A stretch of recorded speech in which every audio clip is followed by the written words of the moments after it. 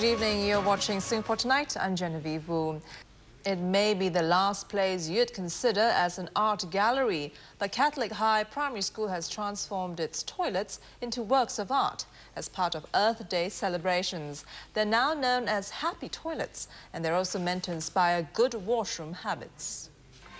At first glance, you can't tell that these are toilets. They now come in various themes, with some taking users on an underwater adventure or even to a fairy tale land.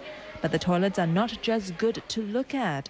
They also serve to inform users of proper washroom habits.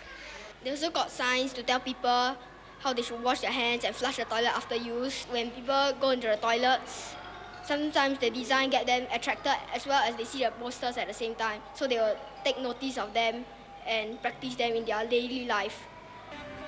It took 10 boys to transform each of these 4 toilets, and they worked on this project for 3 months. That translates to 3 hours of painting after school each week. We have to sketch out a part, and then at one part, actually, our sketching got missing, so we have to do it again. But it was actually, it was tiresome, but quite fun, because all of us cooperated together to design this toilet.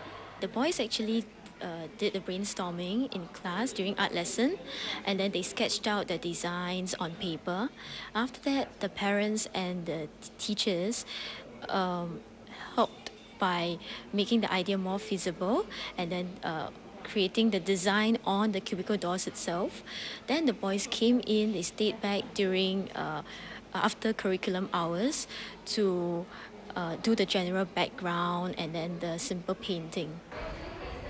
Less than $300 was spent on this project, and the money came from a special fund under the National Environment Agency.